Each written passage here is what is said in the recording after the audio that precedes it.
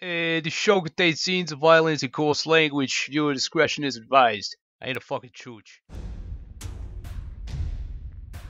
One of Alfie's newfound friends, Axel, decided to come to town to disrespect me and the others. He even ended up threatening Alfie, and I just could not have that.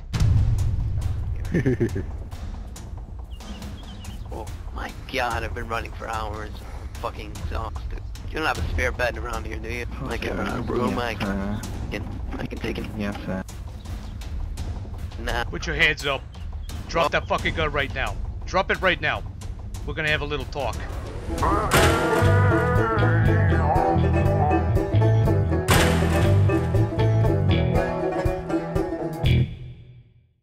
Give me one fucking good reason why I shouldn't shoot you right now after threatening my friend. Please, explain to me one fucking good reason why I should fucking kill you right now, Axel! No, there's many reasons, but I'll go with the most logical.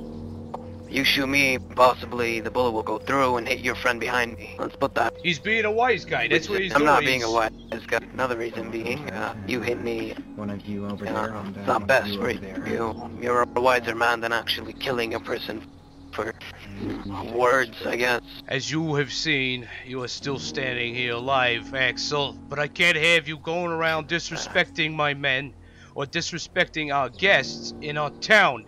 That is all I asked. But yet you go around and you treat us like sort of like subtle shit, you know? You're just like sliding right in there, kind of saying, hey, I don't give a shit about you guys. You come in here, fucking blaze guns, like a fucking Rambo son of a bitch. And then after that, you fucking top it off with fucking threatening my friend. Disrespecting us is not gonna get you anywhere but a grave. You Who did I threaten? Number one, don't raise voice at our boss.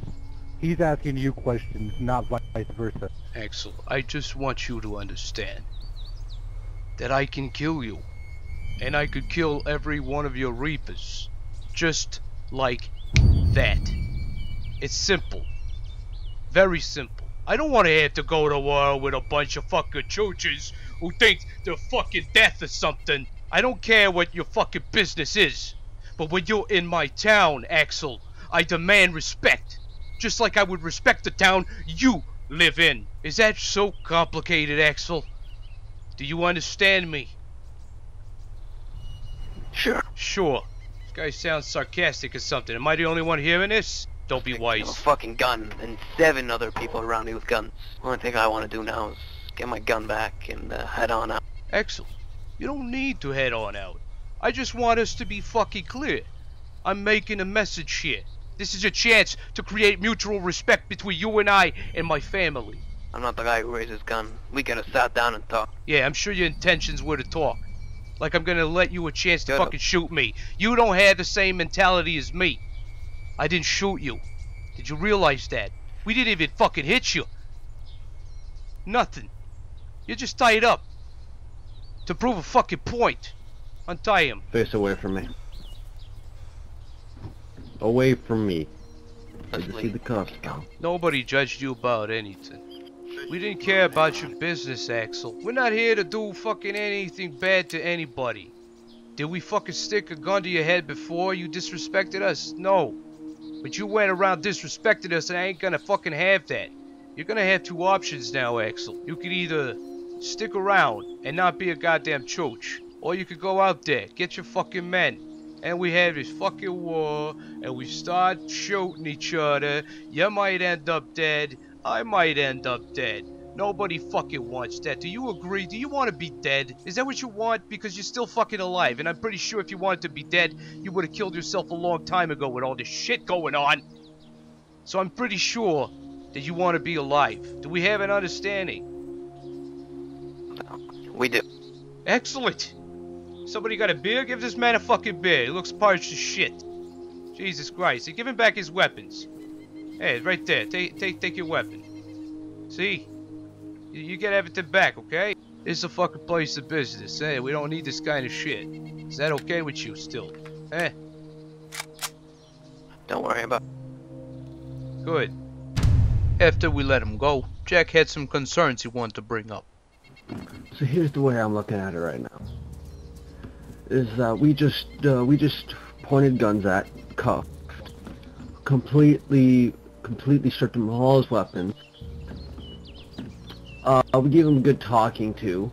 We called him a chooch. We did everything we were entitled to. But then we give him back all of his weapons. We send him off without an escort. We say, yeah, have a good day. He has a long-range rifle, and as far as I'm concerned, with what we just did, he might just loop around and start shooting at us. If he's a smart man, he's not going to be doing that. I'm not questioning your judgment. I'm just saying that if he was a smart man, he wouldn't have started bad-mouthing us in the first place. I understand your concern, Jack. Not everybody is smart. Some need to be taught. And sure, he may attack, maybe not. I'm just trying to make sure we get the respect we deserve in here. This is our fucking town. He could have disrespected me almost anywhere else, but not in here. Jack, I can't have that happen. Word cannot go out that we let people come in here and disrespect us. You fucking understand me? I understand you completely. The only objection I have, Tony, is giving him back his guns. We should have left that shit on the ground. I respect your judgment, Jack. I really do. But this is a place of business. We don't take the hard-earned stuff from other people. We do business. He got his fucking weapon. He worked hard for that shit. We're not just gonna take that away from him. And that's not the message I want to come across. He made a threat. I understand the threat. I understand it's a big fucking deal. If anything, he's gonna plan something with his fucking guys. Either way, how the fuck do I do business if I kill all my potential clients? Might as well send a message right now. And that's what we did. I appreciate your concern once more, Jack. But this time I had to take matters into my own hands. Sure thing, boss. It was quite obvious that Jack did not agree, but for good business, you need to take risks. And for better business, we need more people. This is when I met Pablo Hernandez. So, where are you from, Pablo? Sinaloa. You familiar with the cartel over there? I was associated with. Jesus Christ. Hey, I'm from the New York Mafia. Hey, we used to do a lot of business with the cartel down there, so, I know you're a man of this kind of business, so I'm gonna make you a proposition here. Something that you may not want to refuse. I swear this family's grown bigger than what I used to have back home. Later that day, we had another visitor. Her name was Alyssa Morgan. Came to present herself, and maybe ask for some of our services. It's a nice little place you've got here. Thank you very much. We've been working very hard the past few weeks. Hi. You know, I did a class for you guys. Oh gosh, hi, how are you? I'm fine. Just fine. You ended up getting married, right? I thought I had heard that maybe over the radio. I'm sure you heard there was quite a bit of heat.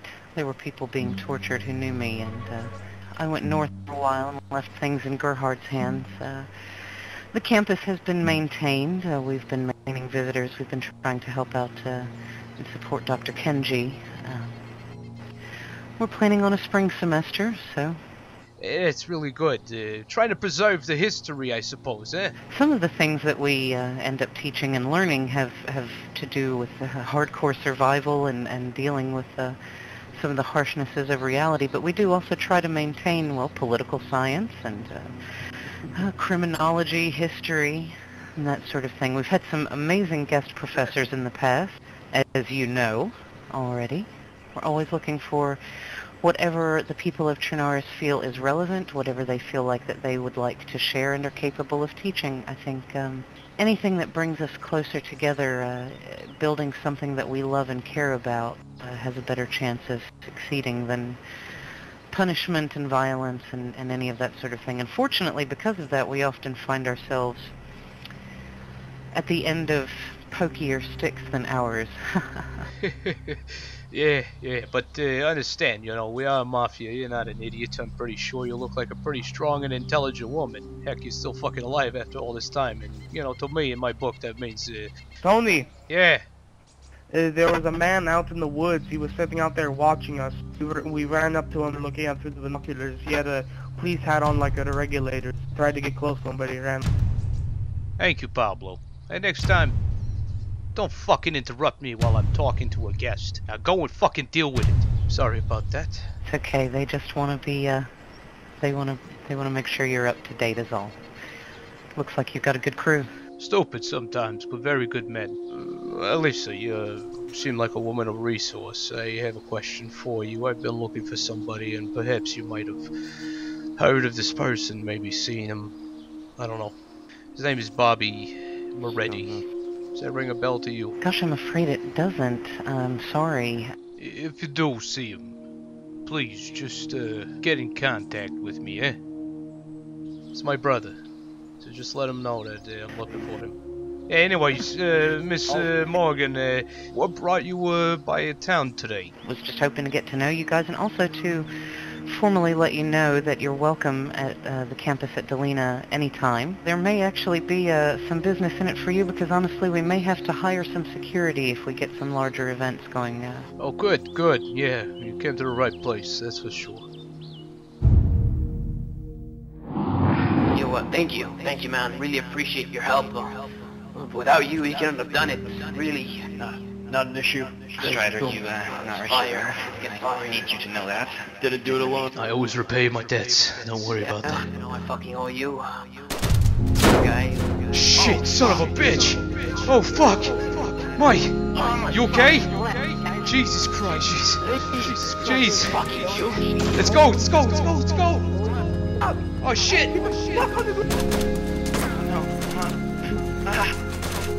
Son of a bitch! We fight for the good people. You don't understand. You betrayed us. What's the difference between you and them? Huh, Date? Huh? You murder. Not much. For the law. We cannot let a member of our group just die and not have payment for what has happened.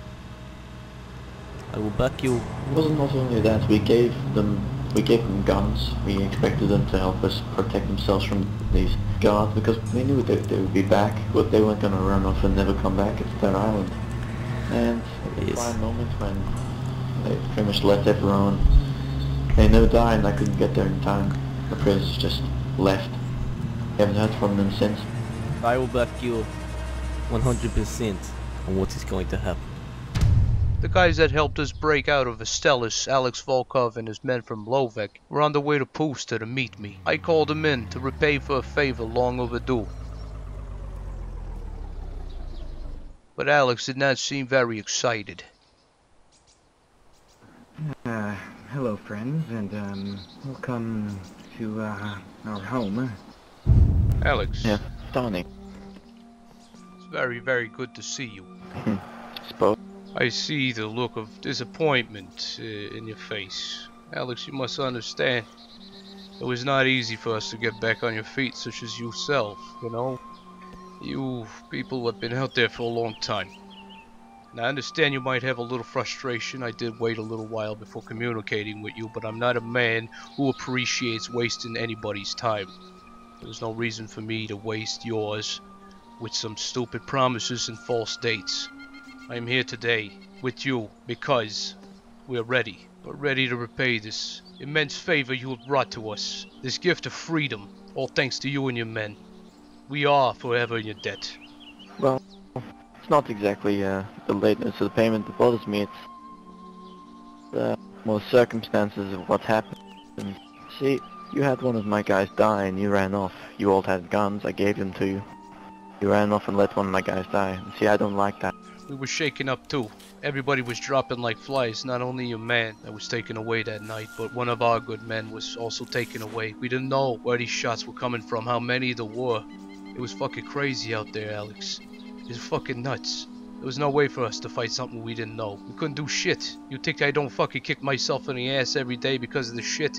You gotta understand. We lost this good man, this friend, this brother to us now. That he helped us just like you. I don't know what I can do to repay this debt. It probably will never be repaid fully. You lost the life of a friend, a brother probably, somebody you cared about, and there's nothing I can do to ever bring him back. And that's why I offer you our services. Free of charge, anytime, anything you need. Very generous of you. Like I said, yeah, I'll never be able to give you back your friend, I can't do that, but I can promise you to give you as much help as I can, just as he would have done for you. Will be that loss. I hope that'll be big enough for you to accept. Deal. Excellent. Well, this is marvelous. I am a man of my word, and that's what I delivered. And later that day, Tucker wanted to introduce me to an old friend of his. A real fucking Italian. It's been the quiet. Is this a guest? Yes. This is my good friend Enzo. He was Enzo. A citizen of my town. Jesus Christ. An Italian? Si. That's not a guest, so it's nice to see, eh? I'm sorry, it's just I haven't heard an Italian accent so long. It just feels so fucking good. You know, join me, Enzo, join me. I'd like to get to know you. What the fuck brings a guy like you all the way here? In this fucking place? The Pogo business. I come here for a little bit of a business. See, Tony was here for a business trip as well. Hey, seems like yeah, but I got fucking, you know, backstabbed in the whole fucking deal, and really landed me in some hot fucking water, but I'm here now. If I can make you feel any better, I'm still fucking stuck here, eh? You're not alone, eh? We're all stuck here. I really like this Enzo guy. Made me feel like I was back home. And apparently, this guy can make some vino. I still owe Tucker here at least one bottle of wine. I used to make apple wine, eh? Oh, Jesus Christ, some wine, really? I haven't seen wine in I don't know how long. It's, the Pogo is sweeter than normal, but it still does the trick. Yeah. I'll try to get it set up for you, man, because I want some wine. While I was trying to entertain our guests, something happened at the shooting range that ended up getting Alfie's hand cut. So he pulled me aside to talk to me about it. What's the matter, Alfie? I'm not sure if you overheard what happened or not, but there was a little, well, maybe issue. You see my hand, yeah, I was gonna ask about that. What the fuck's up with the hand thing? Well, in the barn, we were just talking, I guess, and there were a few of us, and the new guy, Pablo, I believe, he was showing Lucifer his knife, and what seemed to happen was Lucifer had a little, maybe sort of panic attack, I guess you could say. He seemed a little uncontrollable, yes, moving the knife around, almost hitting the prospect. So I was able to calm him down, and as I was taking the knife out of his hand, he pushed it into my hand and cut me. How do you feel about this, Alfie? Well, I guess everyone makes mistakes, but I'd like to keep my family close, yes, and it's hard to call someone family that cuts you. I understand this. I'm very upset. It was time for me to sit down with Lucifer and have a talk. Sit the fuck down, Lucifer. Look at me.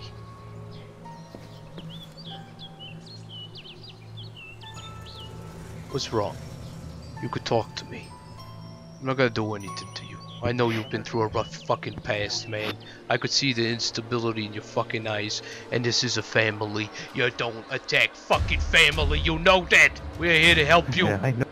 We are here to take care of you, Lucifer. Shut the fuck up! We are here to fucking help you. Can't go around hurting our fucking men, your brothers. Now please, explain to me, why the fuck did you hurt Alfie? I want to help you, you understand? I'm sorry if I was a little mad here. Look, I'm sitting down, I'm fine. Look at me, okay? When I get a fucking knife in my hand, I don't know what I'm doing. I can't control it. It's okay. I don't know if... Hey, you've been through shit in life.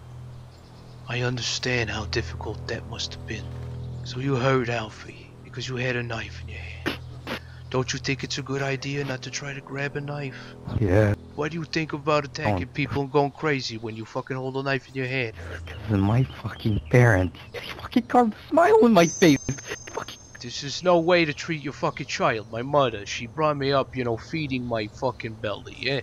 She did everything she could. You didn't live this kind of experience, so I could never say that I understand who you are, deep down inside. I killed my fucking bear. Killed my fucking bear.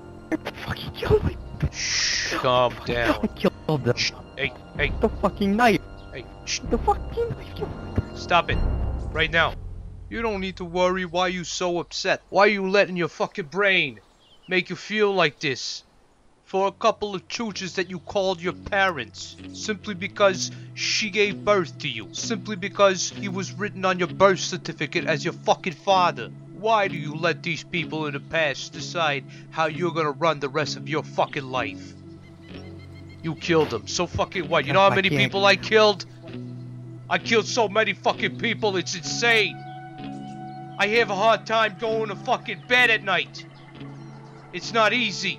Remembering those people looking at you right in your fucking eyes when you take their life away. I understand how that feels. So sure, I didn't have a fucking chooch of a mother like yours. But I took a life like you did. And I'm not fucking going crazy when I hold a gun in my hand because I am strong in my fucking mind. And you can be as strong as this. Tell me you could be like that. Tell me it doesn't matter.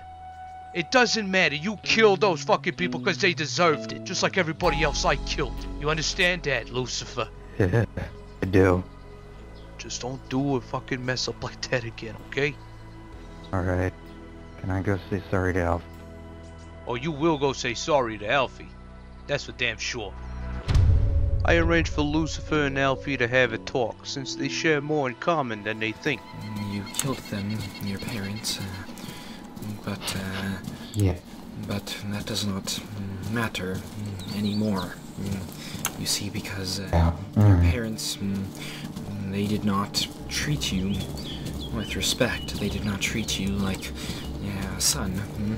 They treated you like an animal, like something they could play with, something they could hurt. But here, I will never treat you like a piece of meat. No, you're more than just a piece of meat to these people here.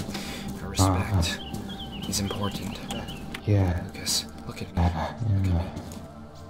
And when you get that feeling inside, the feeling even I get sometimes, you have to make it stop.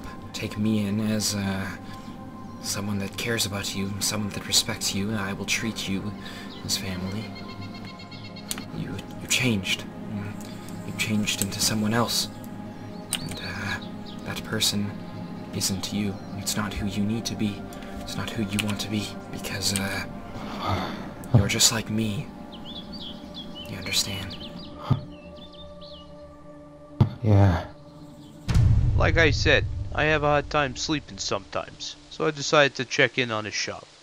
Hey, Tony. Hey, Jack. How's business? Slow still, eh? Yeah, it's slow. Yeah. Ain't good time, my friend, ain't good time, eh? You know, there's gonna be a day where we're gonna be like, when's this business even gonna fucking end?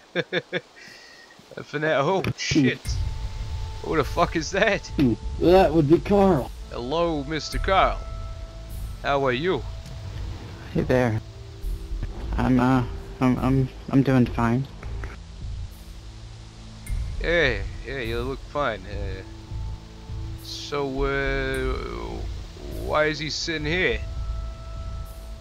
Needed a place to rest. Well, there's there's light over here, so. Come with me, Mr. Carl. It's okay.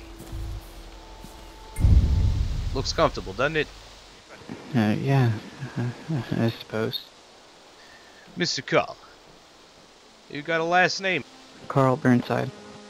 Carl Burnside, okay. You came to the right place, Mr. Burnside. You came to the right fucking place. We're a place of business, though. But we like to take care of people such as yourself, you know. You just pass on by a town like this, fine. You can have a place to stay for the night, for the week, whatever. You know, we're good people. We'll take care of you. Do you, Okay. Do you have any friends, Carl? Well, I used to. Used to? What does that mean?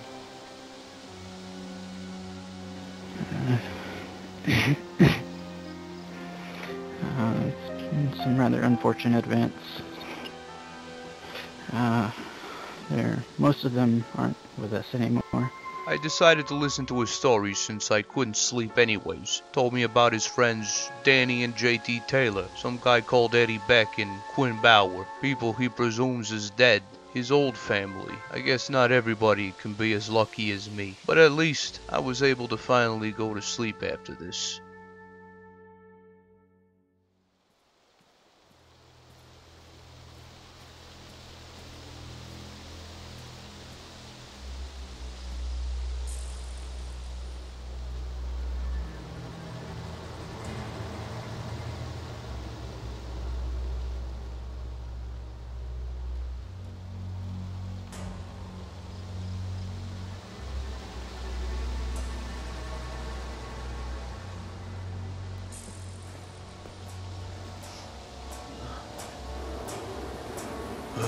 Who the fuck is here?